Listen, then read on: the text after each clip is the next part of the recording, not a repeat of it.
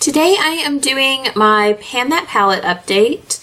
This is the NYX Nude on Nude Natural Look Kit. I've been doing this since the end of July, so I picked a tiny little palette.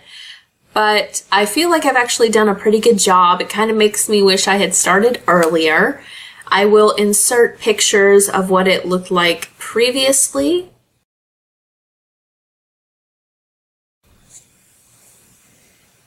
And this is what it looks like now. I have finished this cream color right here completely.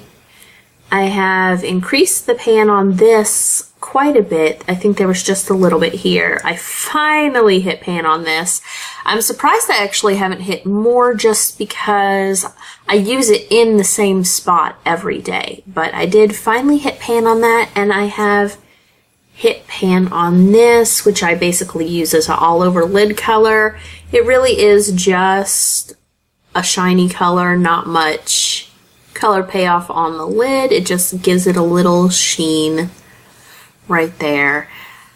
I have used this one, and this one a little bit, but not much. This one is the one I usually use in the crease when I use this palette for the crease. And then sometimes I add this over it to be a little bit darker. I also use this a little bit to kind of darken up this color. It's almost the same color, just a little bit darker. I have used this one in the past, but I haven't really been doing gold anything recently, so this one hasn't got much use at all. And I still have not used this one right here. That's the only one out of this palette that I have not used yet.